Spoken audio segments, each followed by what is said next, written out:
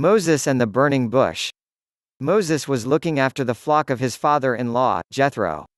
He led them to the far side of the wilderness to graze, by a mountain called Horeb.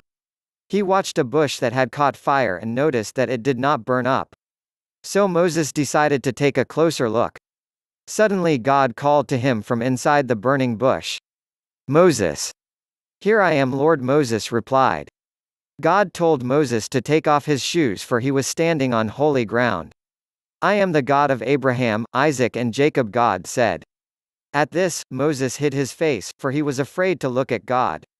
God told Moses that he had seen the suffering of the Hebrew slaves. He was going to rescue them and lead them to a land where they would be free, a land flowing with milk and honey.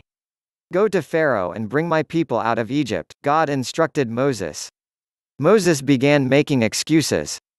"Who am I, Lord, that you would send me?" And God said, "I will be with you. And this will be the sign to you that it is I who have sent you. When you have brought the people out of Egypt, you will worship me on this mountain." "But if I go to the Hebrew leaders, who should I say sent me?" Moses asked. "Tell them, I am who I am, has sent you. I am the God of Abraham, Isaac, and Jacob. This is my name forever, the name you shall call me, from generation to generation." God instructed Moses to go to the leaders of Israel with the message that God was going to rescue them from slavery and lead them to the land he had promised. Moses and the leaders were then to go to tell Pharaoh to let the Hebrews go, so that they can go and worship God in the wilderness. Moses continued making excuses. "But what if they won't listen to me?" he asked. God asked Moses what he held in his hand. "A staff," replied Moses. "Throw it to the ground," said the Lord. When he threw it to the ground, it became a snake. Moses was scared and jumped away from it. "Reach out your hand and take the snake by the tail," said the Lord. As Moses grabbed the snake's tail, it turned back into a staff. "This sign will help them believe," the Lord said. "Now put your hand inside your cloak." Moses put his hand inside his cloak, but when he pulled it back out it was white with a terrible skin disease called leprosy. "Now put your hand back in your cloak," God ordered. When Moses pulled his hand out from his cloak a second time his hand was healed. If the Hebrew leaders don't believe these two signs, then take some water from the Nile and pour it on the dry ground. "I will make the water turn to blood," the Lord told Moses. But Moses again began making excuses. "I find it hard to speak well or very clear." The Lord replied. "Who gave people their mouths? I will help you speak and teach you what to say." But Moses still made excuses.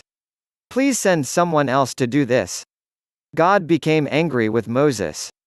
"Your brother, Aaron the Levite, can speak well. He is on his way to meet you. You shall speak to him and put words in his mouth. I will help both of you speak and will teach you what to say and do. He will speak to the people for you, and it will be as if he were your mouth." God said, "Take the staff in your hand so you will be able to perform miracles." Moses returned to his father-in-law Jethro and asked his permission to return to his people in Egypt. Jethro replied, "Go, I wish you well." Aaron had already been told by God to travel to meet them. Moses put his wife and sons on donkeys ready for the journey. "The Egyptians, who remembered what you did wanted revenge are now all dead," God reassured Moses. The two brothers met up at Mount Horeb, the mountain of God, and welcomed each other. Moses shared with Aaron all that God had told him. Then they all set out for Egypt to tell the Hebrew leaders that God had plans to rescue them. If you like this video, give it a thumbs up. Share and leave a comment. Subscribe.